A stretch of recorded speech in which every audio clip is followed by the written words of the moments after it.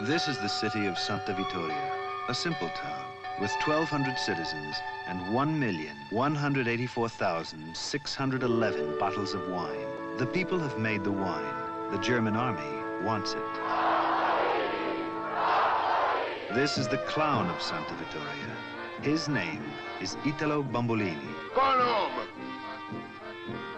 Gone home, your lunch is ready. He's an idiot. He's an idiot. Rosa Bombolini. These are the citizens of Santa Vittoria.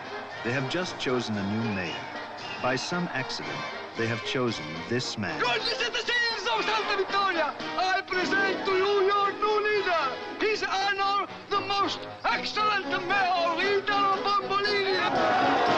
I am the mayor here. I am the voice of the people. What the hell do you know about the people? I smell the people, and the people smell me. Mayor Stupid of the stupid city of San Stupid. The Germans come. I greet them. They threaten me. I spit in their face. They'll put a pistol in my head and blow out my brains. Why would they put a pistol to your head?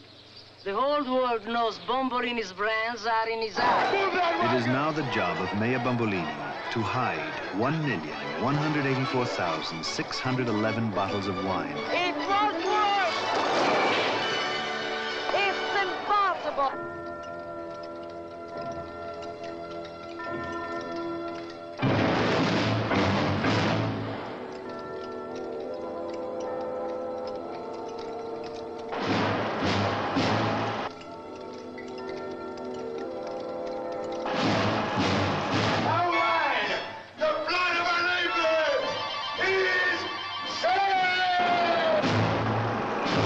Welcome to the free city of Santa Vittoria, sir. Where's the wine? There is no wine.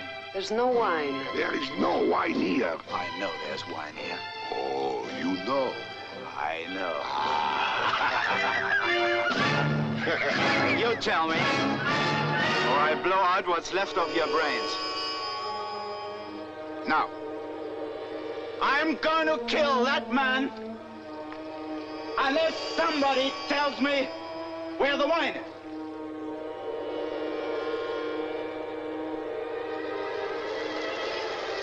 There is a time for courage, a time for genius, and there's a time for hiding 1,184,611 bottles of wine from the enemy. It was the right time for all of them at Santa Vittoria. And now is the time for the best-selling novel to come to the screen. Anthony Quinn, Anna Magnani as Rosa, Bernalisi, Hardy Kruger, Sergio Franchi. Stanley Kramer's production, The Secret of Santa Vittoria.